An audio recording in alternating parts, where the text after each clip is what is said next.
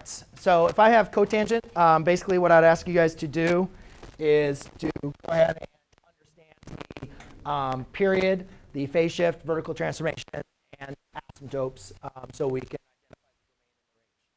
So obviously there's no amplitude, right? So there's no half backs or min. It's a good thing to say because some people still put in amplitude on the quiz partially, people that are not paying attention, right? So we want to make sure we don't write amplitude because there's no amplitude. The period, just remember, guys, the period is pi divided by b.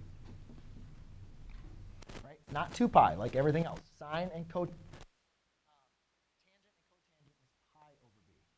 And again, even though this is negative, the period is going to be positive, so I can just write this as pi over 4. Okay, we don't need to worry about the negative. However, the negative tells us, since we're multiplying by negative on the inside, that is going to be a reflection about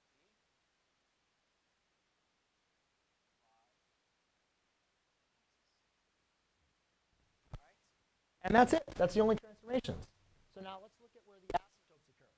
If I was just going to look at y equals cotangent of x, I know that my asymptote, I think x over y, so I look at my unit circle and I think when is the x over y going to be undefined?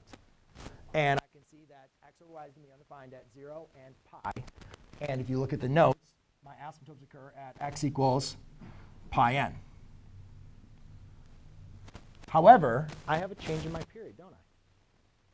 Right? So, and again, I don't need to, so all I need to do to find my asymptotes is I need to have 4x, because that's the change in my period, is equal to pi n. Divide by 4, divide by 4, x equals pi over 4 n. So that's where my asymptotes are not going to occur. Yes? Negative is just going to be reflecting it, but if you look at like the reflection of the cotangent, like that's not going to change the asymptotes. And I'll show you that on the graph on Desmos. See, the negative doesn't affect it, so that's why we don't need to use it.